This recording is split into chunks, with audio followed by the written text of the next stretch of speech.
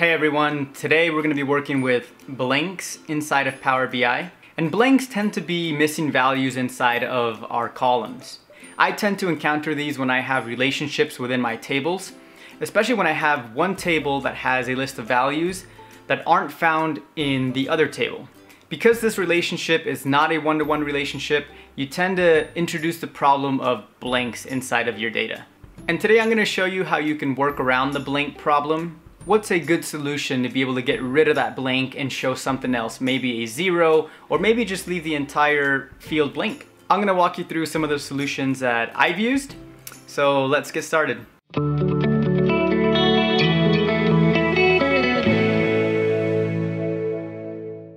All right, so let's figure out how to work with this blank.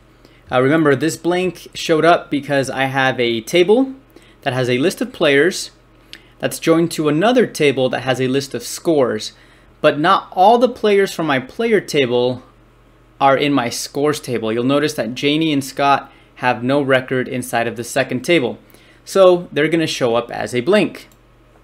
Right? If I click on Scott or Janie, I'm going to show a score of blank.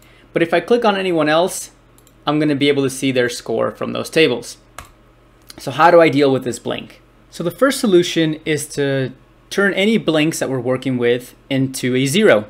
This will work especially if we're working with numbers and we want those numbers to actually be reflected as a zero. So what you're going to do is you're going to go to your scores table. So this is the table that has my number aggregation. I'm going to go ahead and I'm going to create a new measure. I'm going to call that my true score. And I'm going to go ahead and take a sum of my score and I'm going to add a zero at the end. So go ahead and hit enter. Now I'm going to create a new card just to show you what the true score looks like as opposed to the score with the blank. And inside of the new card, I'm going to go ahead and bring in the true score.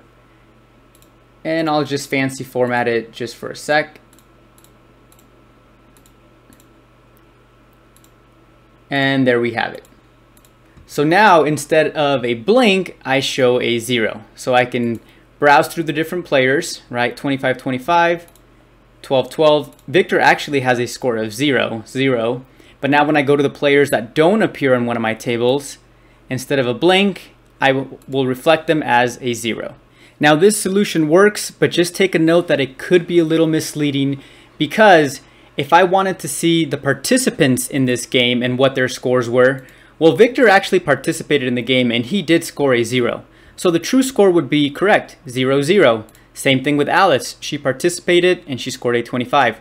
However, Janie and Scott did not participate. That's why they have a blank. So it could be a little misleading if you're reflecting a 0 when in reality, this player did not participate. If showing the 0 works, then go ahead and just create the measure, add a 0, and you'll get a 0. And this works fine. Just make sure that it's sending across the correct message. Because here, Scott actually did not participate. So is it correct to actually show their score as a 0? Do they actually have the same score as Victor, who did participate and actually scored a 0? So just something to be aware of. And let me show you the second way that I deal with a blank. In the scenario that I just called out, maybe we really don't want the score to be a 0 because we want to actually reflect that Janie did not participate in the game. So we don't just want to give her a score of 0. What you're going to do is you're going to go ahead and click on the card and go over to format your visual. Now under the callout value, you'll see that this color is white, but there is a conditional formatting option. So if you go ahead and hit that, if you change it from gradient to rules, you can set a rule on the sum of the score.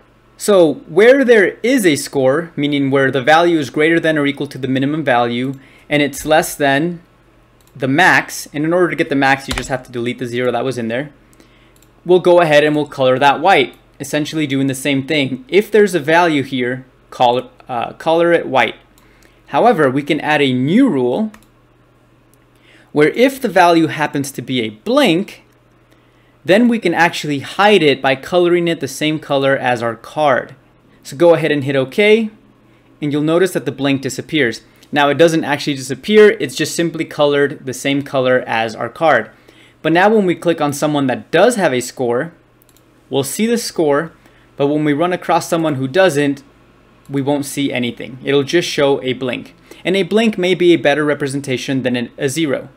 So this is the second way that I solve for the issue of the blank.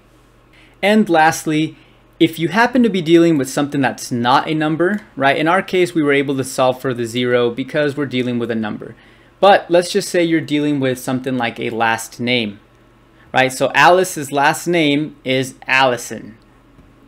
Janie's last name is blank because she doesn't show up on the scores table. Tom is Tommy, Victor, Vicky. So how do we solve for the blank? Well, we can do it very similar to the way we did here. So go back to the callout value, go back to format the color. And even though this isn't a number that we can aggregate, we can still add a rule to the count of last name. So if the last name at least shows up, there will at least be a count of 1, right? So same thing, if the count is greater than or equal to the min or less than the max, then we'll color it black. So we'll have it show up. However, we'll add a new rule where if the count is blank, then we'll set it to white. And that's how we can deal with the same problem, but we're dealing with something that's not a number, something that's a text. So now if I click on Victor, Victor's last name is Vicky, Tom, Tommy, Scott doesn't show up, so it's a blank. Janie doesn't show up, so it's a blank.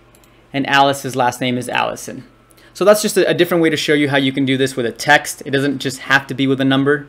But those are a few of the ways that I deal with blanks inside of my data set. I hope you found that useful.